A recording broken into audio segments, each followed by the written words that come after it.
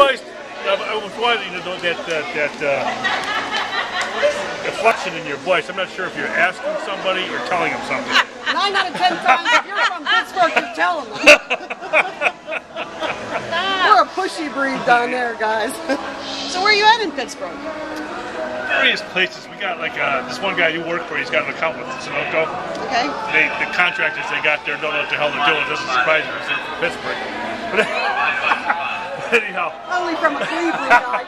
But anyhow, it's just various places throughout the city.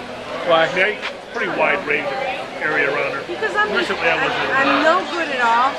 And these people get too serious.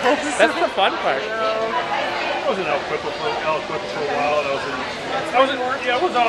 downtown. I mean, I was a little bit. I worked downtown. You know, I know a lot of people myself there. It's like every time I roll in there, it's like I'm so damn busy.